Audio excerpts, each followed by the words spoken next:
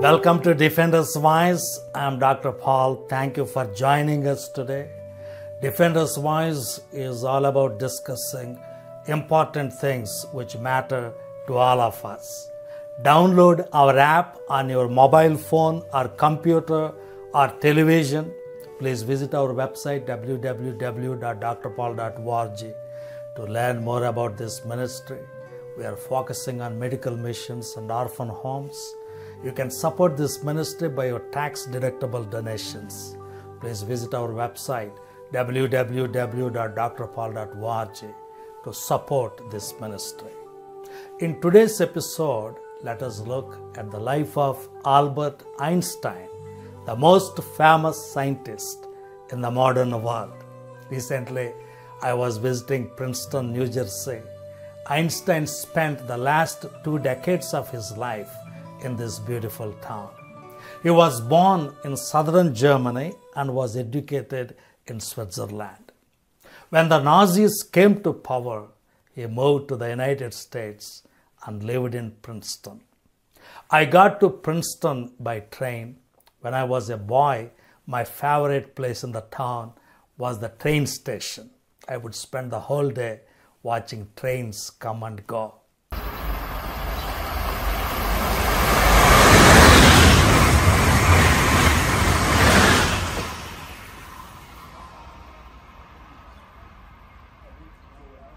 Looking at a super fast train approaching the station and leaving it in a few seconds, that's a thrilling experience. I thought of Einstein while watching these trains. Many of his great insights came from observing trains. Einstein had a great power of visualization and imagination. From those observations, he got many great ideas, which he called happiest thoughts of his life. From the train station, I went to the hotel. You will see Einstein's name all over this town, even in this hotel. I took this elevator to go upstairs to my room. Elevator, another object which gave great insights to Einstein about the whole universe. How does gravity impact us as we move up and down in an elevator? That question led Einstein toward his theory of relativity. The theory of relativity is also revolutionary and mystifying. Overnight, it turned Einstein into the most iconic scientist of the modern world. The technological products of Einstein's science still influence our lives. Let me give you an example. This beautiful night in Princeton, I wanted to see the house where Einstein lived. I did not know the location of his house. I did not know the address. I did not know the directions. But because I had a mobile phone in my pocket, I was confident that I could find his house. I depended on my mobile phone to give directions to his house. Starting walking directions to Albert Einstein House. Following the app, I finally reached his house, even in this dark night. This app is a gift of modern science. It depends on the internet. The internet depends on telecommunications. The telecommunications depend on large fiber optic cables. In the fiber optic cables, light travels in the form of pulses. Astonishingly large amounts of data is carried through optical fibers because of the lasers. The properties of lasers made this possible. The interaction between photons of light and the quantum states of atoms made this possible. This is quantum physics of light interacting with atoms. This was first recognized by Einstein in 1916, the famous photoelectric effect. All our computers and our mobile phones and the internet run based on this photoelectric effect. Every tweet we send, every text message we receive, every online meeting we attend, every video we watch are made possible due to Einstein's photoelectric effect. Einstein's influence does not end with the photoelectric effect. His special theory of relativity predicts that clocks on the satellites should fall behind clocks on the ground by about 7 microseconds per day due to time dilation. In his general theory of relativity, Einstein predicted that gravity slows time. This means that clocks run faster in space than they do on the ground. It predicts that the clocks of the satellites should get ahead of our ground-based clocks by 45 microseconds per day. So if you look at the clocks in the satellites, in special theory of relativity, they run slow by about 7 microseconds per day. In general relativity, they run fast by about 45 microseconds. So that is so fascinating. Time must be adjusted based on this correction factor to accurately use this GPS device. In other words, this GPS device would be useless without Einstein's theory of relativity. Starting walking directions to Albert Einstein House. So this cold night in Princeton, to find Einstein's house, I had to rely on two great discoveries Einstein had made over 100 years ago: the photoelectric effect and the general theory of relativity. Not just GPS, many sci-fi sounding technologies of our time like quantum tunneling and quantum cryptography were built on Einstein's ideas. Finally, after a long walk, I reached Einstein's house. I thought, really, the great scientist lived in this house? It looked very modest to my eyes. Had Einstein patented all his discoveries, he would have become the richest man in the world. But Einstein did not care about wealth, prosperity, and big homes. His passion was to discover the secrets of nature. He said, "I want to know God's thoughts. The rest are details." I saw the beautiful moon right above Einstein's house. Einstein changed how we look at heavenly objects like the moon, planets, sun, stars, galaxies, and the universe as a whole. The expansion of the universe, the birth of the universe, the existence of gravitational waves, the existence of black holes were predicted based on Einstein's theory of relativity. So from invisible quantum fields all the way to gigantic black holes, we rely on the theory of relativity. That is the amazing explanatory power of Einstein's relativity. As I walked around the city of Princeton, I came across a head bust of Albert Einstein. On the pedestal, one of his sayings caught my attention.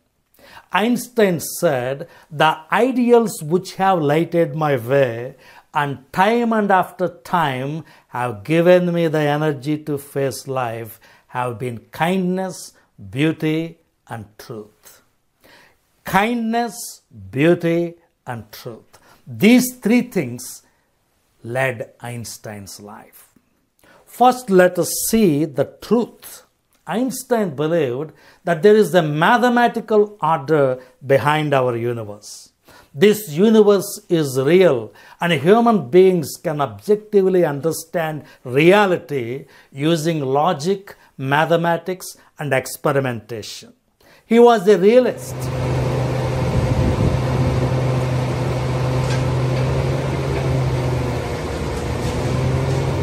When I came to my hotel, a heavy excavator was dismantling an old building.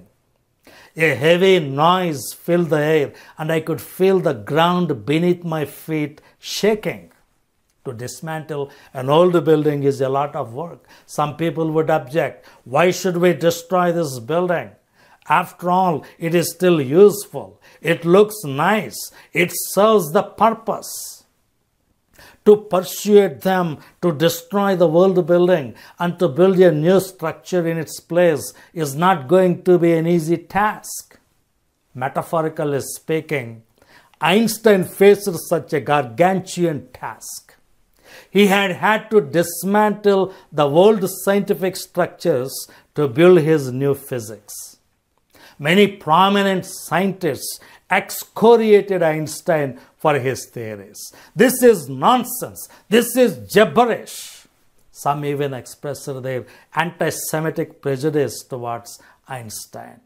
They said, this is Jewish science. We should oppose it. But Einstein was unrelenting. For him, it was a fight for truth. It was a fight for objective reality. Out of his quest for truth, we got the theory of relativity. I took an afternoon walk just outside Princeton. Einstein used to take his walks here. Let us learn some of his ideas right from the trails he used to take his morning walks. Here we see three individuals on three paddle boats. They are having a nice conversation and enjoying steering through the water.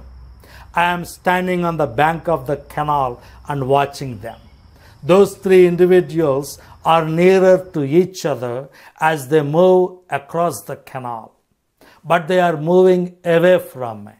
Our relative positions are changing with time. They are in one reference frame.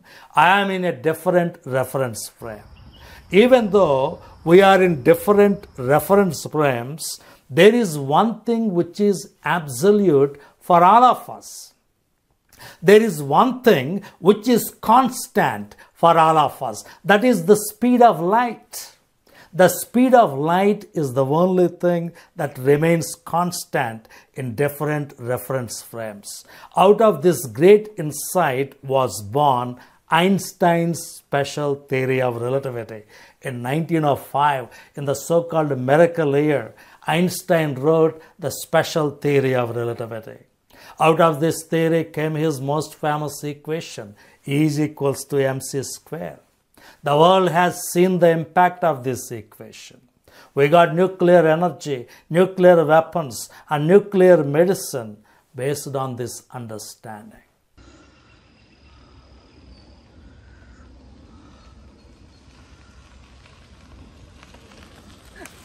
Hi. Two fellows came towards me on their bicycles. They greeted me, hi, hi, hello. Their voices came louder as they approached me and became softer as they moved away from me. We call this the Doppler effect. We saw this in the train station. As the train approaches us, we hear an extremely loud sound. As it moves away from us, the sound becomes fainter and fainter. That is all due to the Doppler effect.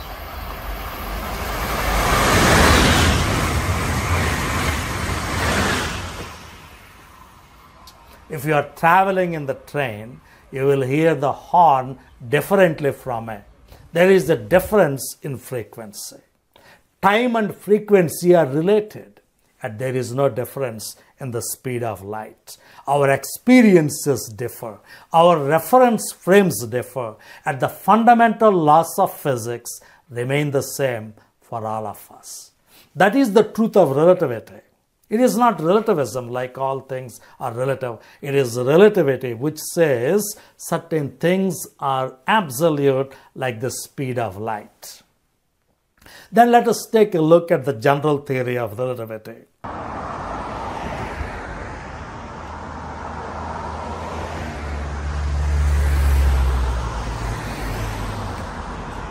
As I was walking back to Princeton, I came across this beautiful bridge over the lake. Below the bridge, I saw a man paddling in a boat. He is having a happy time all alone by himself. Let us say his weight is 70 kilograms. No matter how far he goes on this earth, his weight will not change. But let us say he went into space. As the gravity decreases, his weight will decrease. Finally, let us say his weight became 0 kilograms. How can you increase his weight back to 70 kilograms? You cannot increase his gravity. In this condition, you can rely on acceleration.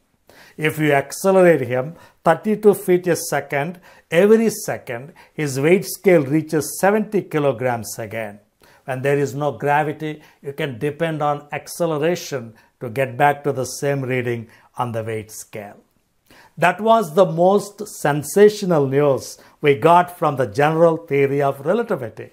Gravity and acceleration are connected.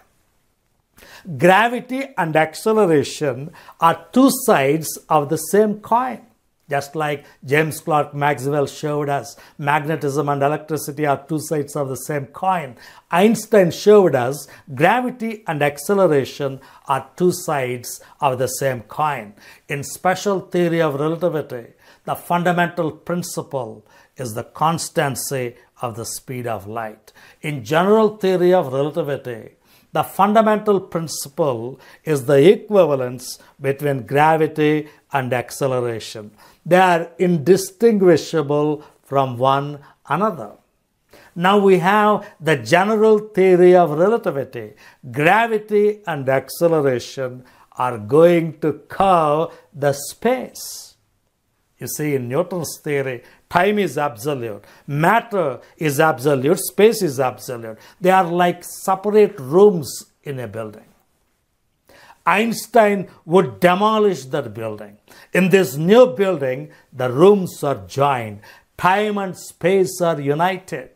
Physicist John Wheeler said, space-time tells matter how to move. Matter tells space-time how to curve.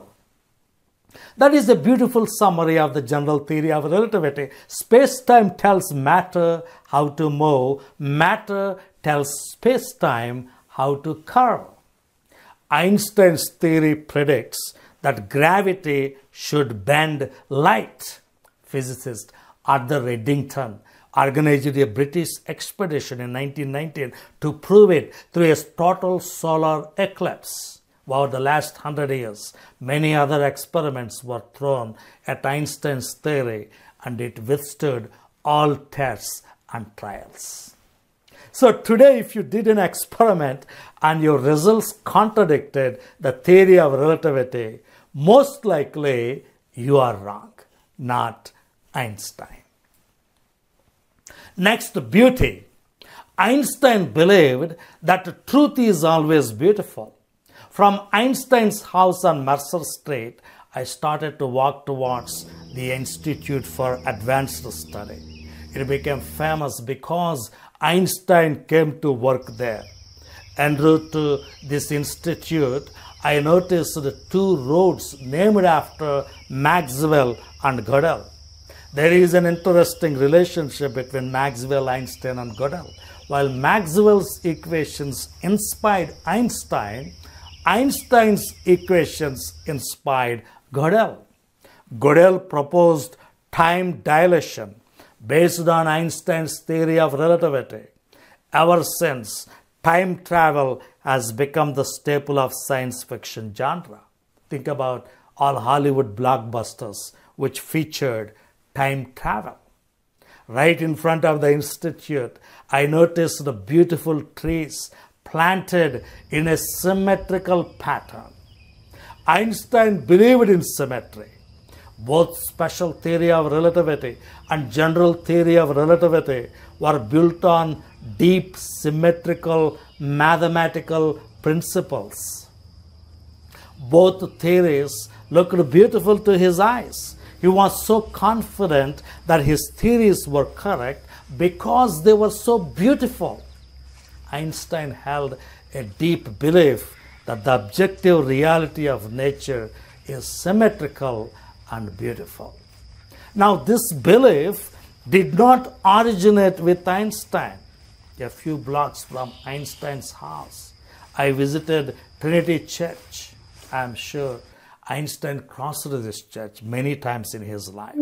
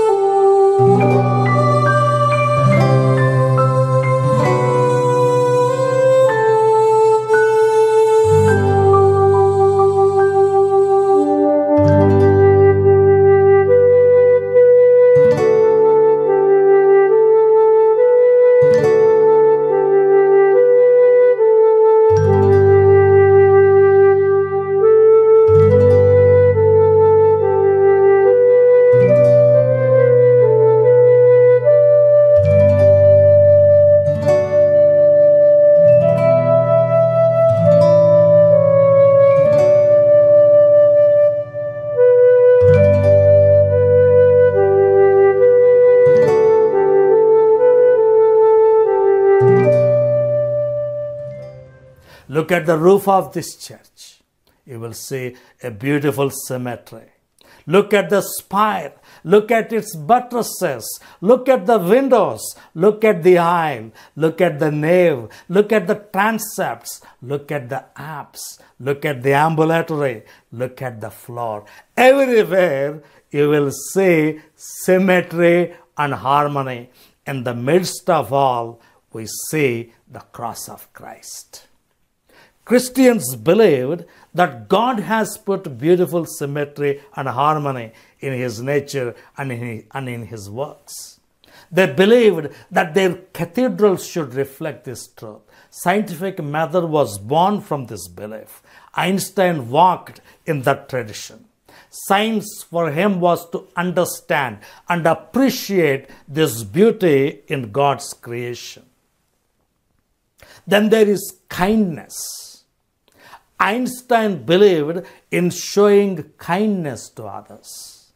In 1933, the Nazis took over the government in Germany. They unleashed unprecedented terror on their citizens. Jewish people living in Germany for many generations were declared enemies of the state. Within 2 months after coming to power, the Nazis banished Jewish teachers, professors, dentists, doctors, attorneys, and scientists from their professions. Einstein too had to leave Germany for the United States. The Nazis wanted blood and terror, but Einstein desired peace, nonviolence, and pacifism. He desired a world without wars and battles. But it was not realistic. He could see the devastation of the Second World War all around him. African-American singer Marian Anderson once visited Princeton. She wanted a room in the NASA Inn Hotel. This hotel where I am staying today denied her a room because she was black. Einstein invited Marian Anderson to stay in his house. He did not bother about segregationists. He did what he thought was the right thing to do. As Hitler intensified his atrocities on Jews, the cries for a Jewish homeland in Palestine got louder. As a Jew, Einstein was tormented by all the persecution of the Jews. He joined hands with Zionist leaders to establish the State of Israel in 1948. He played music in Christian meetings, which were held to raise donations for Israel. Truth, beauty, and kindness. We see these three characters so magnificently reflected in the life of Albert Einstein. If you look carefully, those three things came from the mind and heart of God. The truth of relativity teaches us that we may stand in different reference frames, but the physical laws are the same. That is what the Bible teaches. Our universe is built upon physical and moral absolutes. Then the beauty. Truth and beauty go together because they are created in unity by God. Then there is kindness. Because God is love, we received the commandment to be kind to one another. Finally, did Einstein believe in God? If he did, what kind of a God did he believe in? Einstein was born in a secular Jewish home. Einstein once said, I believe in Spinoza's God, who reveals himself in the orderly harmony of what exists. This Spinoza's God came from the work of philosopher Baruch Spinoza. According to Spinoza, God and the universe are identical and united. God has no separate existence apart from our universe. His God is not a person. He never gave revelations to humanity. He never gave commandments to humanity. He will never judge anybody. He will never reach out for a relationship with anyone. Definitely, this Spinoza's God is not the God of the Bible. I wanted to visit Einstein's grave, but I could not find it. Einstein never wanted a grave for himself. He was cremated and his ashes were sprinkled over the river I showed you earlier. Many great scientists like Newton, Maxwell and Faraday wanted to be buried inside a church. They died with the hope of resurrection. One day Jesus will come to call me from this grave. Einstein did not believe in the resurrection. He believed in pantheism. I came from the universe and I will return to the universe. Truth, beauty and kindness. Einstein thought they are enough for me. We have so many people today who think like Einstein. Einstein died without the salvation of his soul. He died in his sins. He died without hope of resurrection. Einstein's Spinoza's God is not in the Bible. The God of the Bible is distinct from his creation. He is a triune person. He revealed to humanity through his prophets. He gave his laws to humanity. We read in Hebrews chapter 9 verse 27, it is appointed for man to die once and after that comes judgment. Every human being dies. Every dead person will face the judgment of God. But there is good news that Jesus Christ came to this world to save us from our sins and the judgment of God. Jesus was crucified, buried and resurrected to give us a new life of forgiveness and fellowship with Him. I hope you come to Christ today and accept Him as your Lord and Savior. Let us pray. Lord Jesus, we come to you this evening. You created this wonderful universe. We thank you for giving great insights to individuals like Albert Einstein to understand the secrets of the nature you so beautifully and magnificently created. Today we pray for the salvation of unsaved people who are listening to these words. Help them open their hearts to receive you, to confess their sins and to wash all their sins by the blood of Jesus and to get saved. We ask this prayer in the precious name of Jesus. Amen. All right, folks, that is all for today's episode, and we will see you in the next episode. Please download our app and subscribe to our channel. Thank you. God bless you.